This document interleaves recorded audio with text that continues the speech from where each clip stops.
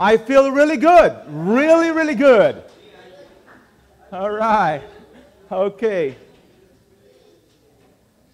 Well, as you well know, we are in Second Timothy, and today we will be in the last lesson on Second Timothy. As a matter of fact, I was thinking from last Sunday, I thought, wow, looking at Second Timothy, what is there to preach in these last few verses? It's all greetings. You just say, I miss Priscilla and Aquila, and my ministry. I met some people, their problem. It's kind of a closure, and I wasn't so sure what to talk about. Then, for some reason, something popped out. And as you look at your outline this morning, we will be talking about people is, say it with me, you're not looking at your outline, people is, and ministry is, people. I mean, we could not separate the two. It's just impossible to separate ministry and or Christianity, because all Christians were called into ministry, and we could not separate them from people. So if you and I are to say we are Christians, we are to deal with people. Now turn to a neighbor and say, I have to deal with you.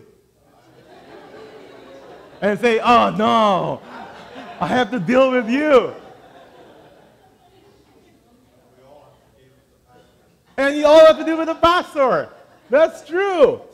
Well, as Christians, as church leaders, the truth of the matter is our joys and our pains all come from the same source.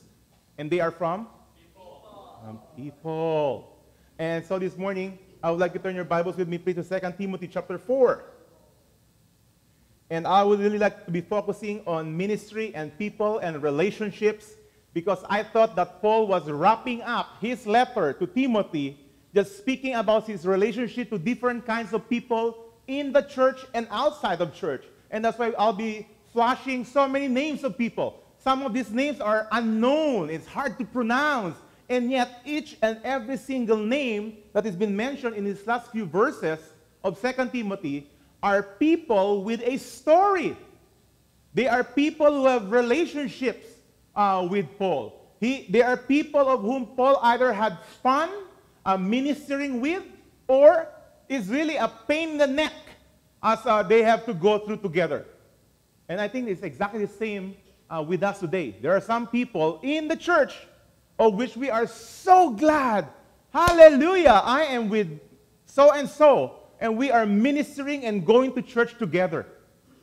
And then you look at your left and say, uh-oh, I have to go to church with this person. And I think it's just a wonderful thing, because the Lord have put, according to the Word of God, have put every single person just in the right place. And whether it be for joy, for fun, and for hardship, the Lord have a purpose why the person next to you and the person with this local church is with you and I this morning. So let's begin with the prayer. Let's pray. Dear Heavenly Father, I thank you for the person on my left and the person on my right, behind me and in front of me. Some of them, Lord, I am so glad that you have put them with me in this place to work together for the ministry and the kingdom of God. At the same time, Father, I also thank you for those people whom I'm having hard dealing with. Either they're giving me headaches, they're giving me goosebumps, but just the same, Lord, I thank you. Just as Paul is able to look at the different people that you permitted him to go through, to go with in his work and in his ministry for your glory. So help us, Lord, and teach us. In Jesus' name we pray. Amen. Amen. Amen. The truth of the matter is, it is not possible to grow in the Lord without dealing with people. You and I cannot say, you know what, I want to be growing the Lord, I want to know the Lord more, but leave me alone. Is that possible? Yes. No. Oh no, my mama.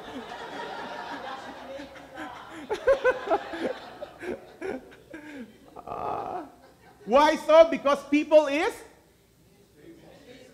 People is? Ministry, and ministry is?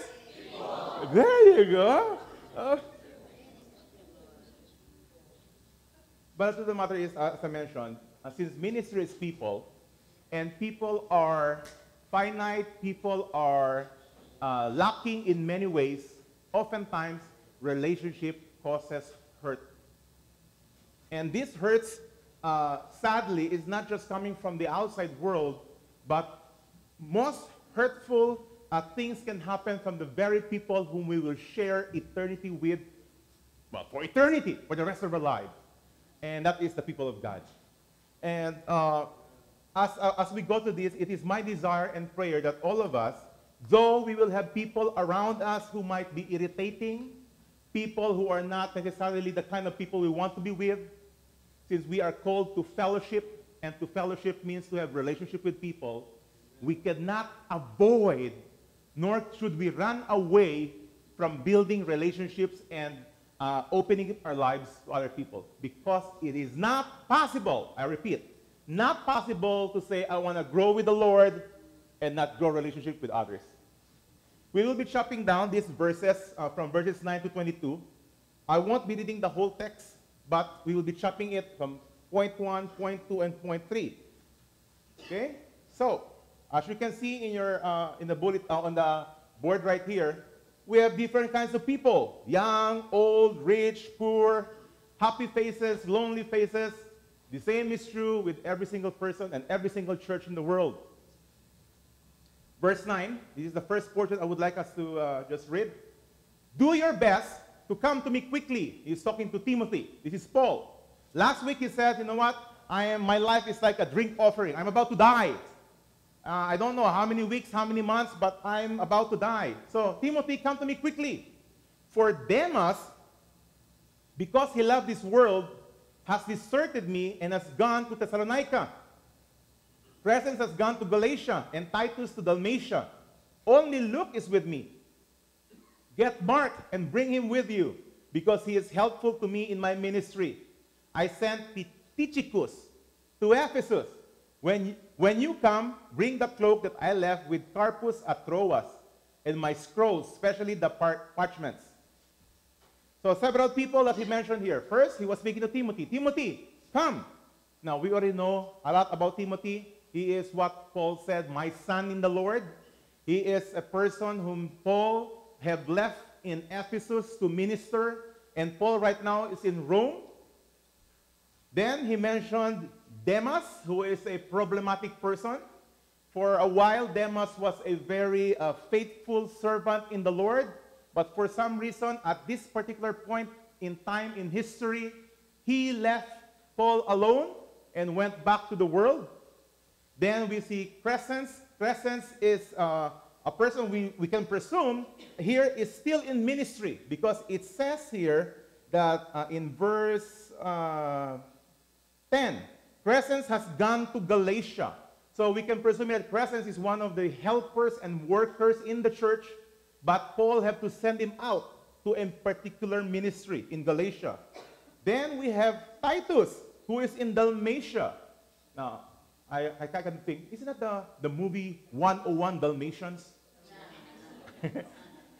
But Titus went there. He went to Dalmatia. And again, we'll presume here that Titus is also a man of God, a worker with Paul, but Titus is busy. He's somewhere else. He is in Dalmatia. Then we have Luke in verse 11. Dr. Luke, the author of the book of Luke and the book of Acts. And then we have Mark. Mark, I will give a little more detail on Mark later on. But Mark is also the same person. He's the author of the book of Mark. Then we have Tychicus, who is sent to Ephesus. Scholars agree that Tychicus is the messenger who brought 2 Timothy from Rome to Ephesus, hoping to replace Timothy so that Timothy can go to Rome in the last days of Paul. So those are the first few characters in verses 9 to 12. And in our outline, we will be having three kinds of people that we will be dealing with as we go through ministry. And ministry is? And people is? So these are the kind of people that we are going to work with. And I think Paul is trying to give Timothy a glimpse on how to deal with certain group of people that you and I will be finding ourselves working with. And as we move forward, in the church, as we pursue things of God, we will sometimes find good people around us, and there will be times not so good. So the first group of people that I would like to be talking about, that you and I will be dealing with, is, oh, by the way, of course, Paul is the author of the book. The first group of people is the people who will make us disappointed. How many of you have been disappointed? 8 of you. The rest don't want to deal with people. Leave me alone! Amen. Before I really proceed in this, just want to say that a lot of people really, because we are aware that through deep relationship, which the Bible calls koinonia. By the way, koinonia does not refer to a fellowship hall. Somebody say, oh, let's meet at the koinonia. Koinonia is not a room. It is not a hall. Koinonia is a word that describes relationship. It is one wherein my life is open to yours and yours to mine. So it is very possible that we go to church but never koinonia. As a matter of fact, many people avoid koinonia. They will come in right after when people are settled so that there will be no more greetings. All the greetings are done. Is everything done? Now I go in. Oh, he's about to say amen. Let's me go out. Avoiding koinonia. Why? For many reasons. Well, he might sell me something. Second, well, I really don't like his jokes. They're corny. Or, you know what? I don't want to deepen my relationship. It will require commitment. He will invite me to his small group and to attend this and attend that. He will ask me to donate something for a certain project. Let me get out of here. But since we're talking about relationship, let me repeat it. It is impossible to be in ministry because ministry is people. And people is ministry. So, though it could be hurtful, though it could be challenging, the Bible says, do not neglect fellowshipping. And as we fellowship, we will be hurt by the first group of people, and they are the people that we need to deal with because even though they disappoint us. Disappointment is such a difficult situation because you are relying on that person. You are hoping and banking that that person will help you, will encourage you, and halfway down the line, he leaves you. And that is exactly what happened to Paul with at least 2 persons. The first one is Demas. Demas. And in verse 9 and verse 10, Paul actually, verse 20 first of, what do you call this? Let me see, where did they get this? Verse 20, in the book of Acts, chapter 15. This is a description of who Demas is, at least back then. Before Demas has become a disappointing person, this is who Demas was. Epaphras, my fellow prisoner in Christ Jesus, sends you greeting. And so do Mark, Aristarchus, and then Demas. And look, and who are they? They are my fellow worker. At one point, Demas was an encourager. Demas was a sidekick. He was somebody who would work along with Paul. He was the one who would help maybe Paul, prepare the things to be done as he goes out in different places. He would accompany him to his missionary journeys. As a matter of fact, Demas was with Paul in his first missionary journey. He was with Paul all the way. But for somewhere down the line, Demas had fallen. In another verse, sorry, that was Philemon. Okay, the Philemon earlier. This one in Colossians, Paul again says here, our dear friends Luke, the doctor, and Demas sends greeting. In Colossae, Colossae, Demas was still, somebody along with Paul. He was still working well with Paul. But as we see here in the book of 2 Timothy, Demas has switched sides. For Demas, because he loved this world, has deserted me and gone to Thessalonica. Now, it's hard to sometimes comprehend and understand people whom you have been working with for a very long time. They have the same goals, the same vision. You have eaten the same lumpia and the same pancit. And you have gone to the ups and downs of ministry. And then one day, adios, amigo.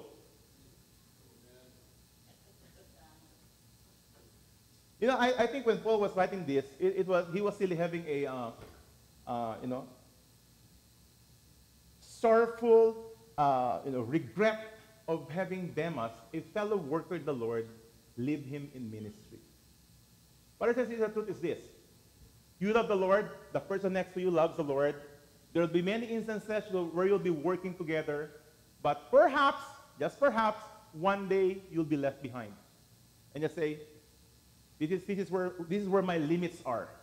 No more crossing the border. Up to here, it's all yours. That's very disappointing. That's very discouraging. And I think if we are to do ministry, and ministry is, and people is, expect disappointments. Expect disappointment. Such as Demas. Even the people you work with today. People in your small groups who is with you. Let's start a new group. Yeah! After 3 months, go for it. You can do it. Disappointing. Another person, at least in these first few verses, is Mark. The author of the Gospel of Mark. Mark really wasn't a on-fire person to begin with. He was like okay, and then went on fire, and then disappeared, and then went back. So he's a very similar story with Demas. And as we look in Acts 15, for example, here it says, sometime later, Paul said to Barnabas, let us go back and visit the believers in all the towns where we preach and the word of the Lord and see how they are doing. Barnabas, let's go back. Let's revisit all those churches that we went to. In 37, Barnabas wanted to take John, who is also called Mark. So John or Mark, same person. John, also called Mark, with them. 38. But Paul did not think it was wise to take him. Why? Because he has deserted them in Pamphylia and had not continued with them in the word. So for some reason, Mark said, okay, Barnabas, Paul, I'll go with you. Let's go preach. Let's go plant churches. But when they reached Pamphylia, wherever that is, he said, you know what? I think I'll stay here. This is a nice, good place. You guys go ahead. I'll stay here. He deserted them. That's why, this Mark, right there, have deserted them. So, but we see later on that Mark is on fire, but at this point, in Acts 15, he's a discouragement. He's a discouragement. So, I think, as we go through ministry, as we go through church, whether it be in this local church or any church that you go to, we must fellowship. It is a command to fellowship. It is not a suggestion to fellowship. But as we do, just be aware that there will be times that these people that we call brothers and sisters can be very disappointing. Very disappointing. So what did Paul say? What's some remedy? What can we do? Since we will be experiencing it, there's no excuse to this. If you have been a Christian long enough, you'll find that somebody's going to step on your foot. I was again with Cesar, Frank, and Vanessa, and since they've been here roughly about 2 months, and we are on Kingdom of God Chronicles Part 2, which talks about the church. And so I've been asking them, well, so far, 2.5 months, how has it been so far? How do you find the church? I said, oh, it's very warm. The first time I came there, at least Vanessa said, the first time I came there, people just greeted me. And then the second week we went there, people called my name. Isn't that great? Yeah, by the way, calling names is very helpful. It makes people come back.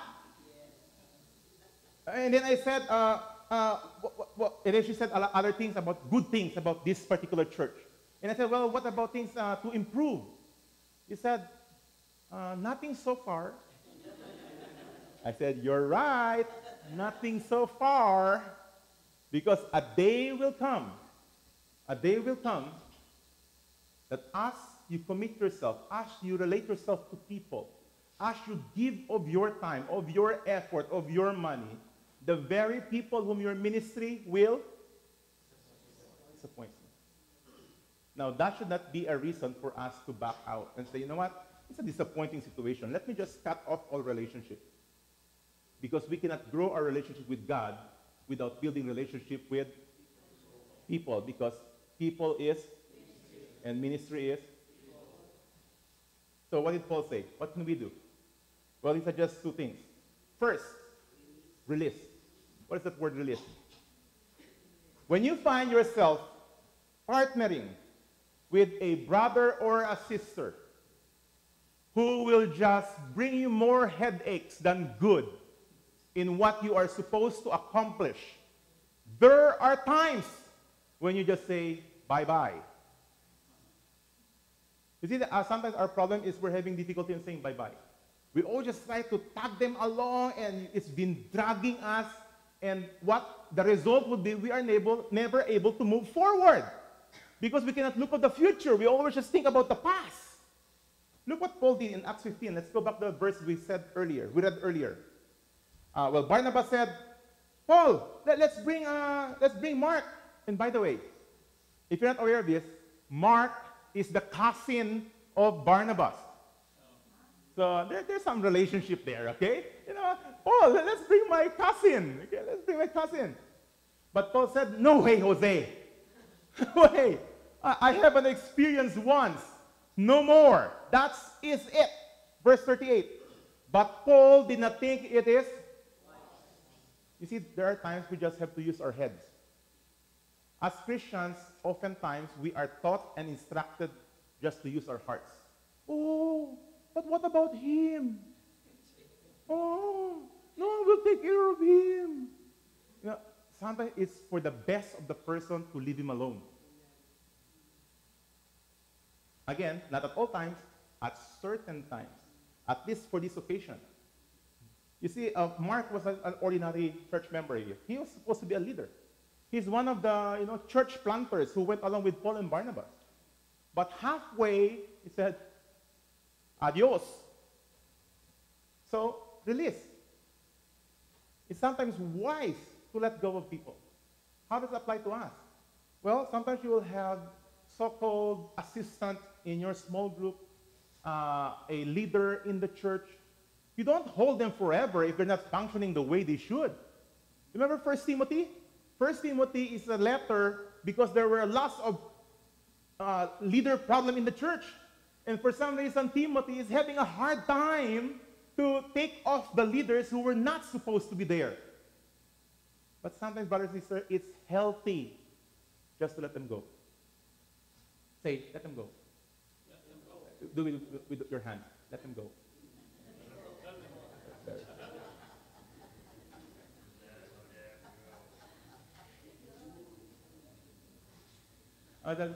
We were watching yesterday, Movita, and the ladies here during the what's that, Father's Day. Nobody but you. Let go. Let go. Let go. Another thing, and this is true, we will face people within the church who are disappointing. One is to let them go. Okay? Let them go. It's okay. But at the same time, be ready to hold them back. You don't cut off relationships forever. You see, even the most disappointing brother or sister in the family and the kingdom of God, whether you like it or not, you're going to spend eternity with that person. True or true? Yeah, you don't have a choice. Okay? The most disappointing, the most irritating person you can think of. You cannot escape from meeting with that person again. You will meet with him, whether it be in this life or the one to come, eternity. You cannot say, I just avoid. You cannot. You will have to deal with it. But, as I mentioned here, at the right time. And the right time is not a specific number of days or a number of months. It requires a specific situation. Let's take a look in verse 11 of our text in 2 Timothy chapter 4. After saying 9 to 10, so-and-so is out there, Demas is out there, etc. is out there. Then verse 11, only Luke is with me. And then he says to Timothy, Timothy, on your way here, get Mark and bring him with you. Why? The why is the very important. You don't just bring him because Mark has been, I left Mark for 6 months now. It's time to bring him in. It's not a time period. He says why he wants him back.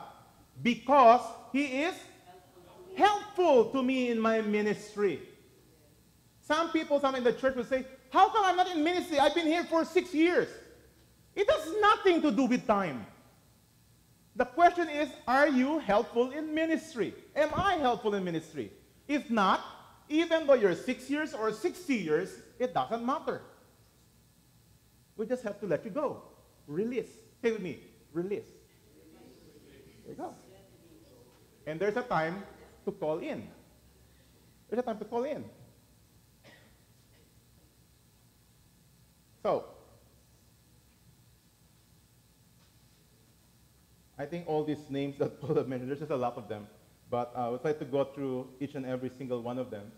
But the first group of people that we will be working with are people who are on fire for God. They are our sidekicks.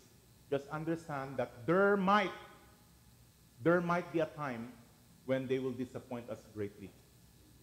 Now, going to the other side of the coin, it is possible that the one who is a disappointment is you and I. It's not always the other person who will be a disappointment to you. It could be you and me to be a disappointment to another. But the real question for us today, before we go to point 2, which one are you? Are you helpful in ministry? Or a person who's just, you know what, just better release you? Or you are one who would Paul say, call him because he is helpful. Is it a serious question? Many people today is just a Sunday Christian. And what does Sunday Christian mean? Well, Sunday Christian. Actually, Sunday Christian is not even specific. It could be our Christian. Because it's just a Christian within the time period of church service. And that's it. And during the service, half of it is sleeping. So it's minute Christians.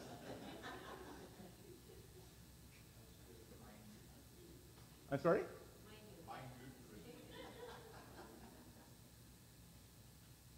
So these are disappointing people. Demas, Mark. Demas, we didn't read anywhere else that Demas have returned back. So I don't know. Maybe after the book of Revelation, maybe Demas came back and was useful in ministry. We don't know. But at least we know Mark. Mark was let go of Paul, but when he was, he came back to his senses, then Paul said, bring him back. Bring him back. He's useful to ministry. But if not, like Demas, let him be. Let him be. Second group of people of whom you and I will be encountering and be prepared is that to deal with people who oppose us. Oppose. Opposition. Contra. Opposition. You see, it's one thing to have a person beside you and leave you. Okay? I don't know which one is better. A helpful person who stops helping you, okay, and leaves you, or a person who stays with you and is a problem to you. Which one do you want? Huh? One who is helpful but now no longer of use, so you let him go, or somebody whom you want to let go but he will stick with you.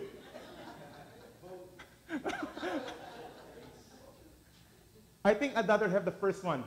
I think I'd rather have a unuseful person, at least in the ministry, and let go, than to have a person who will stick with you, and yet it's just causing you problems. That's worse. That's worse. But this is sad to say that there are people like that. There are people like that. They won't let you go. They won't let you have peace.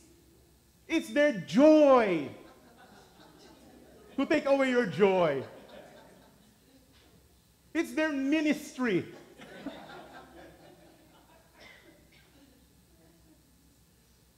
Verse 9.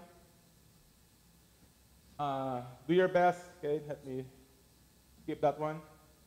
But let me just talk about this person, Alexander. Alexander. Alex. Uh-oh. Alexander is a person, according to these verses, has been causing trouble and trouble and trouble and trouble. Now, who is this Alexander? You see, sometimes when we think about opposition, we think about, the Muslims, the Islam, they are opposed to Christianity. Oh, they're making it difficult.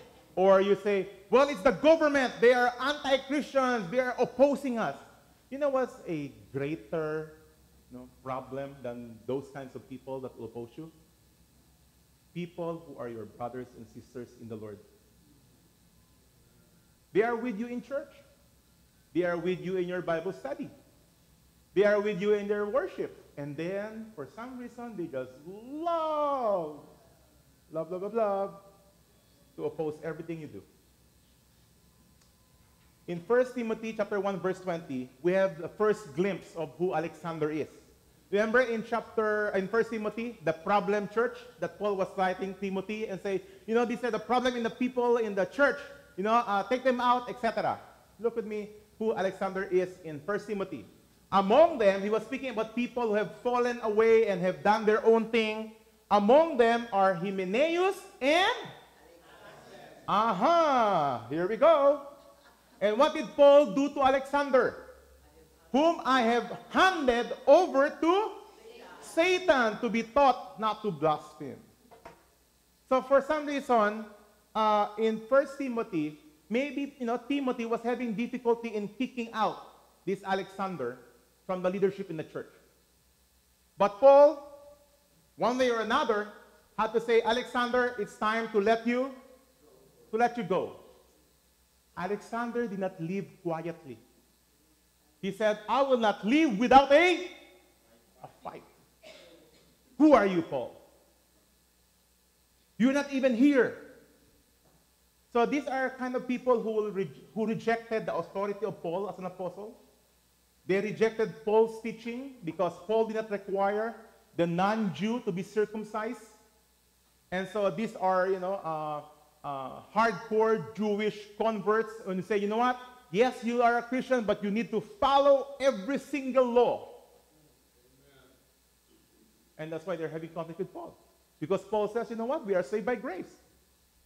You don't have to follow all this law. You don't have to be circumcised.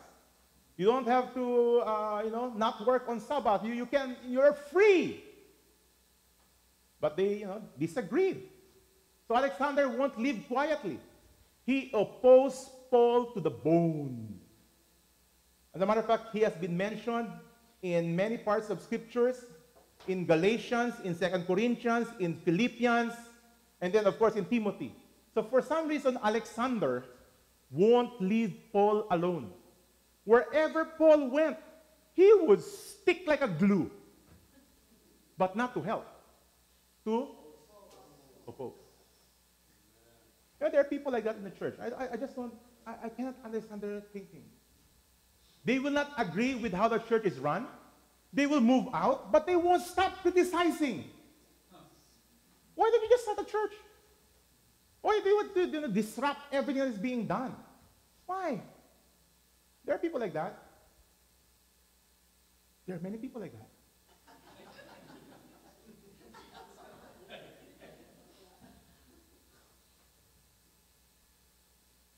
So Alexander is really a pain that you could not. Have you had this experience when you know it's itchy, and then you try to scratch, but you know it's not there. It's just itchy, but you don't know where to scratch it. Huh? These are the Alexanders. They are in church. They are what you will call faithful. They're faithful. Why are they faithful? Well, they're always there. They're always there opposing. Alexander.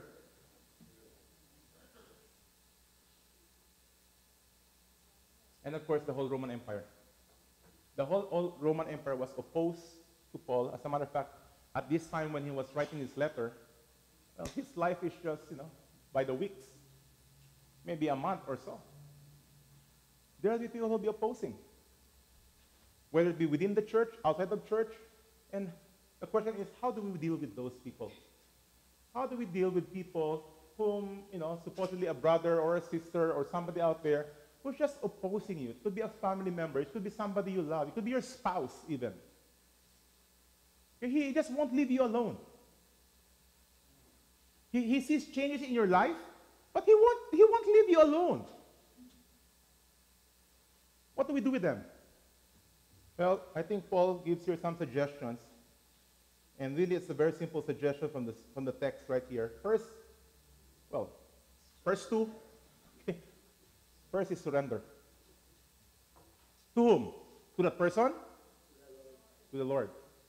Verse 14, part B. The Lord will repay him. Talking about Alexander. In Tagalog, Diyos na ang bahala. Just leave it to the Lord. You know why?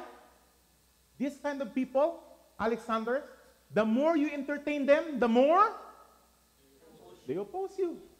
As a matter of fact, they want you to challenge them. They will try to do things so that you will bite into the discussion. And guess what? If you try to buy into that kind of thing, what happens? Doesn't help. It will just create bigger problems. And it will only bring the bad out of you. So Paul said, you know what? I just let this guy go. I'll just give it to the Lord. Not I, it's the Lord. The Lord knows. He's not blind about this thing. And secondly, in 16 part B, may it not be held against them. In other words, forgive. Jesus is a great example, our Master and Savior, that when the people he loved opposed him, the Jews, the world ridiculed him, he said, Lord, forgive them, for they don't know what they're doing. And guess what? Many of these brothers, Alexanders, oftentimes they don't know what they're doing. Because you know what? In their mind, they're thinking they're doing a good thing. That's true. I've seen people in the church who will oppose the church, oppose individuals, oppose leaders, but in their mind they're saying, but this is right. So how can you fight a person who thinks that what he's doing is right? How can you fight that? Yeah. Just forgive the person. Lord, forgive him, for he doesn't know what he's doing. But don't say it to his face, otherwise it will just create a bigger problem. But I think that's what Paul is trying to say. Lord, the Lord will repay, and Lord, it's in your hands. May it not be held against them. I'll just let it go. I will not permit another, pressure, another, what's that word? Huh? Stress added to already stressful life. How many of you here are stressed? And just a regular routine. Now, do you want another stress? Anyone? Huh? Anyone? You don't want any more stress? Huh? There are many free stresses.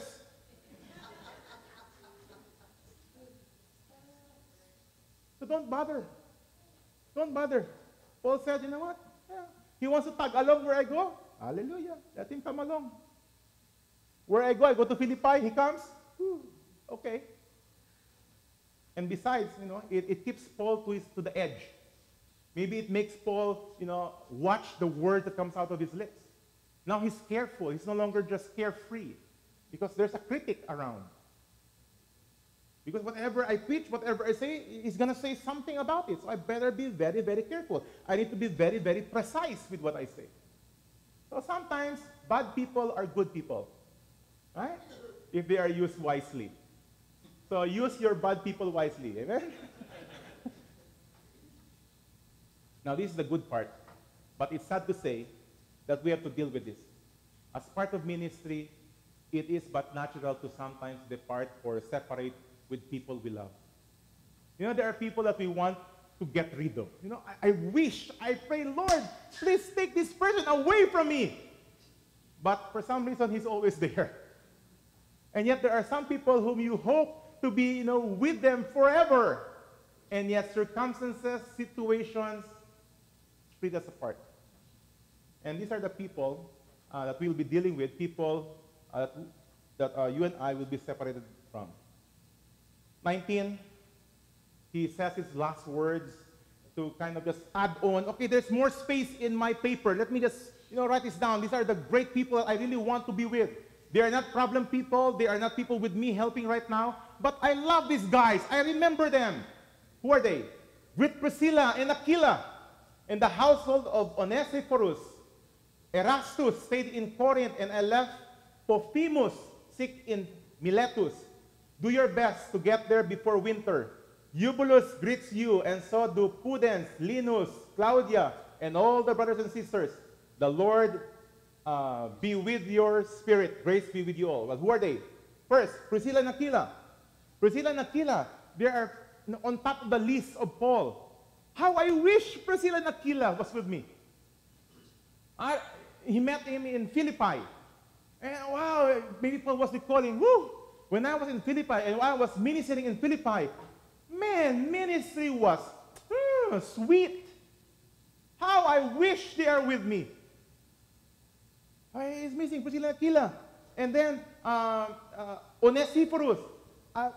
This guy is just so attached to Paul that it says in 1 Timothy, only Onesiphorus visited Timothy in Rome.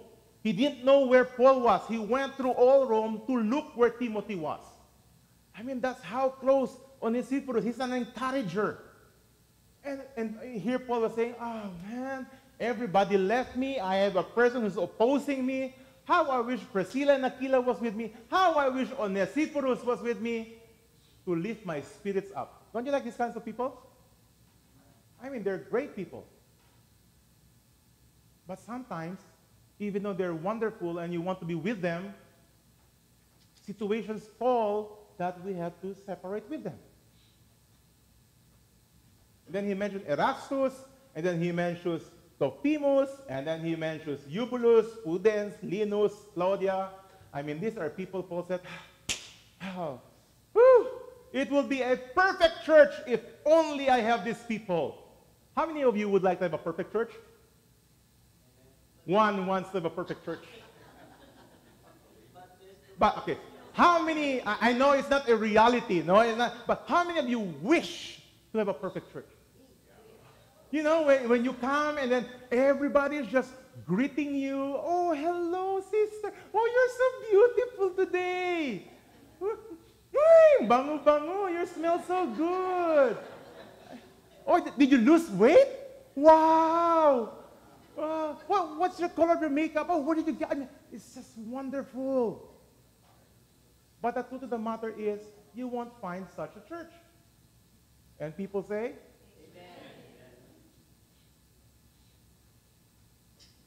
that doesn't happen. So what do you do? What do you do? Do you run away? And by the way, that's what many Christians do. They come to a church, settle in, and then, you know what? I don't have the same kind of people I used to have. Let me go to another church. Then when they go there, oh, I have so-and-so, but I miss, the joker in my church. So let me go there. And then you go to another church, you find a joker, but no one brings food. Let me go another one.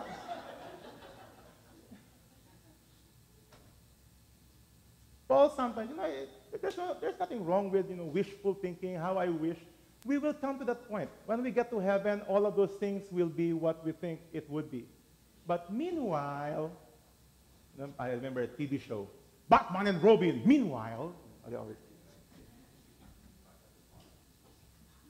so how do we deal with it when we have to separate? And we do have to. Just this month, I know many of the small groups have separated, and one of the things is, oh, we're gonna separate. No, everything is so nice.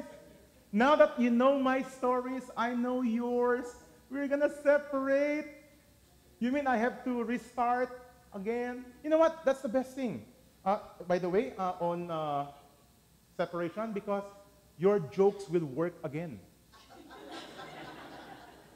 Okay? Like for me, I only have a set of jokes. If maybe give me a few more years, I'll be running out of joke. So maybe I need another church. Then I can reuse my jokes.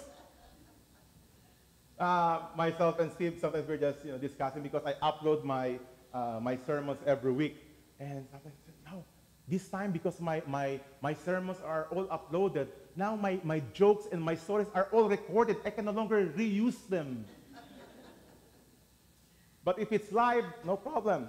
After 3 weeks, I'll tell you the same joke. You'll laugh again. So how do we deal with them? Continue fellowshipping. When you separate with your, former people that you want to be with, don't think that they're the only good people around. There are plenty. How many people have I mentioned so far? Those people that Paul mentioned. How I wish to be with Onesiphorus, Priscilla, Aquila, and all those people. There's about 10 of them. And how many so far bad people were mentioned here? What about 1 or 2, right? So if you look at that ratio, including Luke and every other person that is mentioned there, you have about 10% probability. For every 1 bad apple, you have 9 good apples. So yes, you might find, bad apples around here. But take heart, there are many good apples. But if you say to yourself, you know what? I've experienced a bad apple. No more. No more fellowship, no nothing. I'll just attend church, and then after that, boom, I'm out of here. Anyway, I'll grow with the Lord. I'll read my Bible. It doesn't happen that way. I say fellowship. There are more good guys than bad. There are more, people who are maturing the Lord than those who choose to get stuck up. Those people whom we have released. Okay? And to some, to give up to Satan. Right? Like what Paul said. So, continue fellowshipping. Create new friends. Expand your network. Don't just say, okay, this is me, and that's why, we always say, you have to stick in a single particular local church. You cannot come here and the next there. We say, well, they're all the same. Yes, they're all the same. But the thing is, you cannot build relationship if you keep on jumping. As a matter of fact, it is good that people typically sit on the same chair, right? That's, hey, John, you have changed your seats. Do you sit there? You sit over there, right? Oh, you've been there, okay. but you see, after a while, get to know the people around you. You know why? That's also good. It's also called accountability. You look around you and say, oh, something is missing here. What is that? Something big and something short? You get to know people around you. But more than just getting to know who they are, you need to koinonia. Fellowship. This is not, right now we're not having fellowship. Right now. As I speak right now, we're not having fellowship. This is just a single-sided conversation. Fellowship is intimacy. So, continue fellowship. Continue building. Don't worry. Yes, you'll encounter bad apples. That's okay. But you'll find many good ones as well. Okay? Also understand, none of them are perfect. Even if you find a good one, none of them are perfect. Something is missing somewhere. Then maybe you can fill that gap. And second, pray. Pray for good apples. Pray for people around you who will be, Onesiphorus, who will be, Priscilla and Aquilas around you. There is nothing greater and better than be in ministry and be with people who are with you. It is very lonely. And by the way, I know of many pastors who got very, very lonely, even in a large congregation, because he's all alone. So there's nothing greater and better than to have somebody along with you walk in the path that God has told you. Nothing greater than that. So I think, as Paul wraps up all these names in 2 Timothy, he really is kind of telling Timothy, as I end my life here in Rome, I just recall all these people that I wish I was with, and all these people who have done the work with me and do the work for me. I'm here in prison, but they're out there in Galatia, in Philippi. You are in Ephesus. You are extensions of my hands and ministry. Yes, I do have an Alexander who runs away, but, I'll just leave him to the Lord. I praise for Mark who left me, but now look, he's useful. Why don't you bring him back along with you? So in the same manner, brothers and sisters, we are in a journey. Last Sunday, we have learned that all of us have expiration date, right? But none of us know when that expiration date is. So meanwhile, while our shelf life is still good, the question is, who are you surrounding yourself with? You'll deal with disappointing people, just let them go. And then when the right time comes, call them back. You'll find people who are opposing to you. There's nothing much you can do. The more you try to oppose them, the more you entertain them, the more they just, they get challenged and rise up to oppose you even more. So just surrender them to the Lord and forgive them. And last, build your relationship. Expand your network. Your Christian network. Let's all rise up. And let's pray and say, Lord, give me a team. Give me Onesiphorus. Give me Priscillas and Aquilas who will, run along with me. Let's pray. Father, I thank you for this morning. I thank you, Lord, for the time of just reminding us that ministry involves people, and people is ministry. Sometimes we think that it's separate, that we think ministry is a thing, something that we do. Lord, help us to be people of relationship. There are people perhaps here, Lord, who have been hurt in the past, who are afraid to build new relationships. They have the fear of being hurt once again.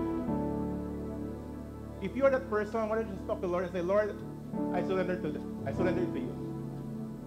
I don't want to carry this burden anymore. It's all yours, Lord. It's all yours. And on your part, brother or sister, the Bible says forgive. Forgive. It might take some time for trust to be built up, but forgive is just a decision. Nothing you can do right now.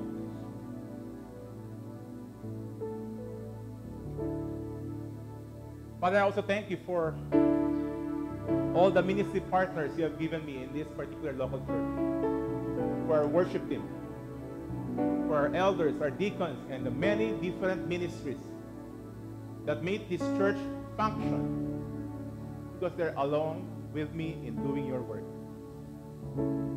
I ask that you continue to bless each one. I even remember, Lord, that the ministry partners I had back in the Philippines, Henry, Andy, Danny, it was fun. Ministry was fun. It was exciting. Lord, may each and every single person in this room have a similar experience. That ministry is not a drag. It's not something that's a burden. It's really joy. It's really fun. It just so happened, Lord, that perhaps some have not come to a point where they have found their partners in ministry. All they have seen so far are people who oppose them, people who are disappointing, supposedly a brother and a sister, and yet have many times just pull them down. So Lord, I ask for a positive experience for those who have not had that experience yet. People of the Lord, you have to desire it. You have to say, yes, Lord, that's my prayer. I want an Onesiphorus. I want a Priscilla and Aquila. On the other side of the coin, you might be the person who keeps on disappointing another. You are not a team player. You're always on the sideline. You're always letting other people do it. You go, I'll say. Understand this. It would have been a lot easier for that brother or sister if you participated. Peace, joy, and fun will come. But not right now. There's work to do.